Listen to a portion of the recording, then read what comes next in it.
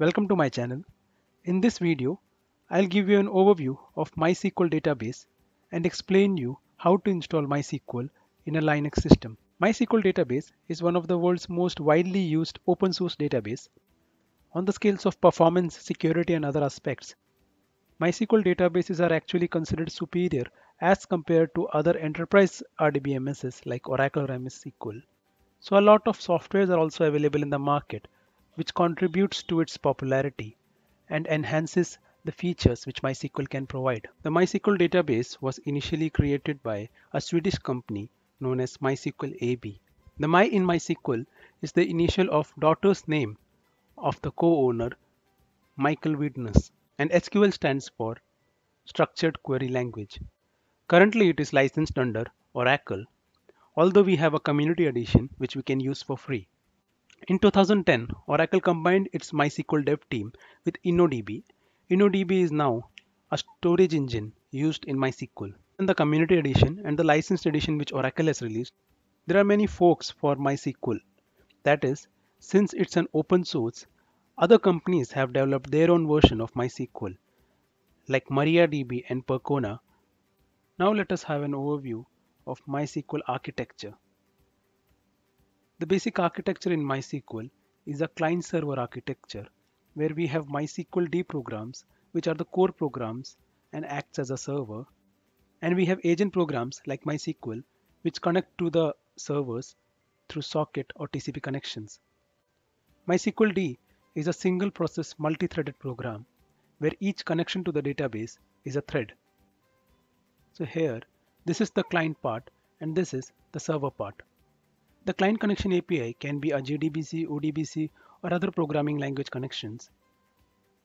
So when the request or query comes to the MySQL server, it is handled by the connection pool, which sends it to the parser.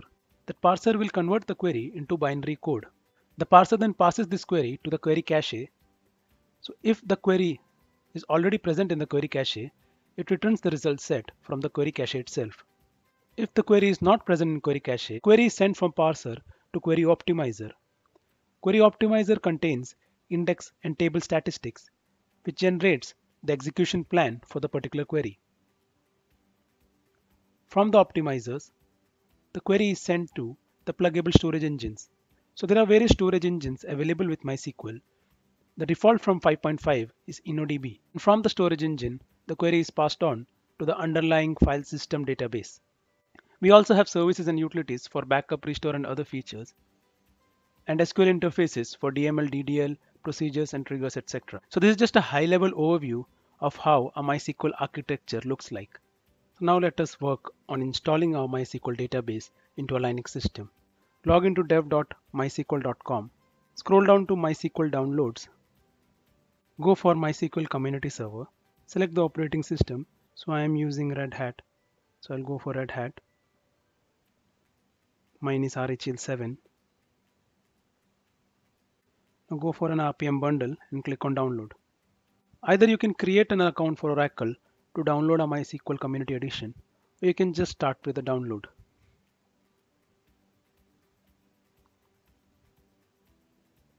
Once you have downloaded the bundle, just copy it to your Linux server. First, untar this file. In most cases, you'll require a client, common, libs, and server package to get a standard MySQL installation. Run the command yum install MySQL community, server, client, commons, and lib. Give us yes. So this will install each of the package in your local Linux. So now the installation has been completed. I have given this yum install command in my description.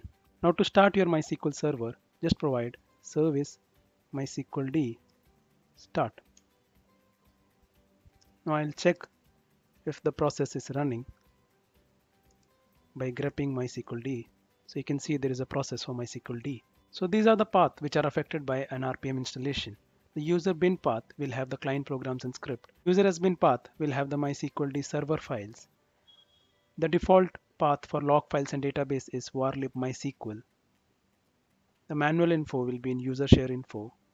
Unix man page is in user share man. The headers will be in user include MySQL. The library files will be in user lib MySQL.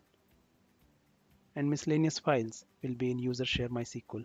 Default configuration file used to start the MySQL server is etc my.cnf. So you can see it has the path for data directory, the log file, PID file, etc. The default port for a MySQL server is 3306. Now, if I try to log in to the MySQL client, it won't allow me because it needs authentication. So by default, for the first access, the password is auto-generated in the log files. So you can check the log files and grep for localhost. So you can see this is the default password which has been generated. So now if you want to log in, you can use mysql-u root and -p. Just enter this password and you will be able to log into the MySQL shell. Now you can reset your default password using alter user command and just provide the new password. So you can see the password has been updated. Now I'll log in again using my new password. Now you can run your SQL statements. So this was just a basic overview of MySQL database architecture and how to install MySQL in your local. In next set of videos, I'm planning to do other topics related to MySQL. Thank you for watching my video.